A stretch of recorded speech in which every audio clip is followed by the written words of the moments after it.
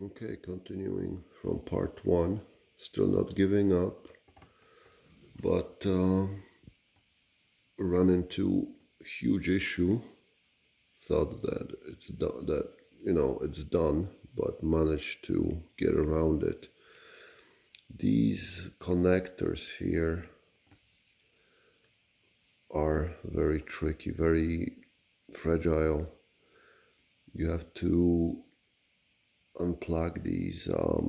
Well, this one you have to, because it's the antenna, Wi-Fi antenna, which is part of the battery.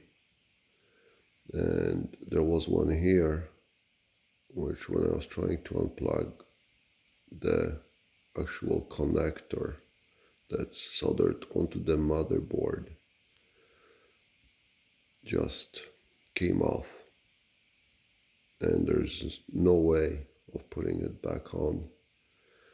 So what I did, I took the wires and soldered them back on, straight onto the motherboard.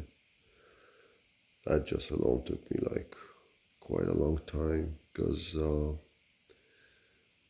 if you like, even those circles here are way bigger than what I had to solder these wires to. It's like a speck dot, two dots that you have to solder the wires to. So that was one issue that was the hardest part of the whole thing to do. Okay, so basically the battery, going back to the battery, dead. It's about 300 milliamp battery. Take off Wi-Fi antenna and the controller.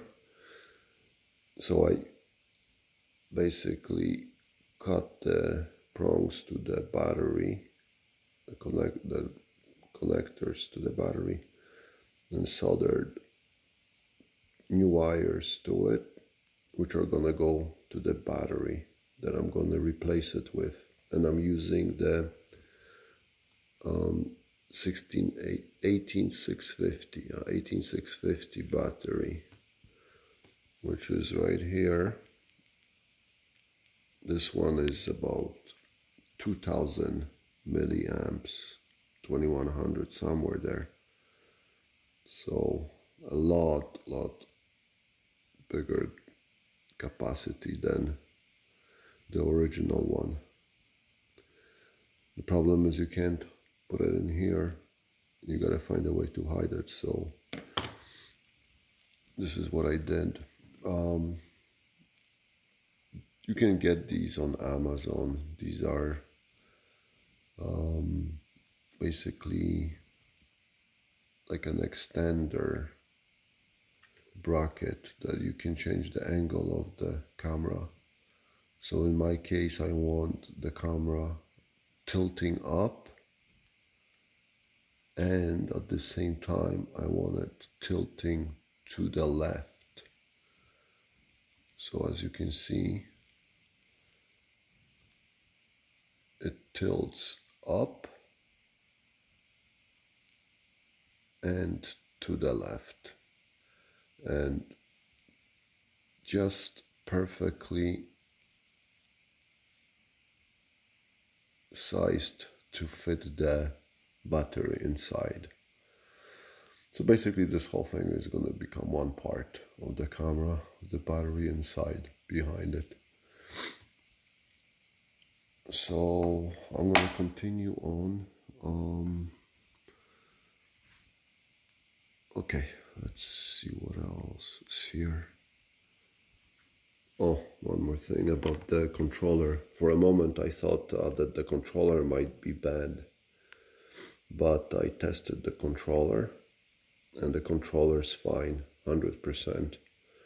So definitely the battery is just done.